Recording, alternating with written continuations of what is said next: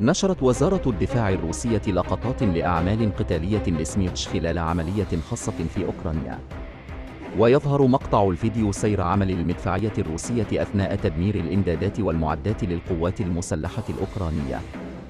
وبحسب المعلومات الاستخبارية، فقد ركز القوميون الأوكرانيون المعدات والذخيرة والأسلحة في منطقة واحدة لتزويد مجموعة من القوات. تم تأكيد هذه البيانات لاحقاً عن طريق الاستطلاع الفني. تلقت أطقم جميع المعلومات اللازمة ومهمة تدمير مخازن القوات المسلحة لأوكرانيا. بعد ذلك، أجرى سميرتش إطلاق الصاروخ.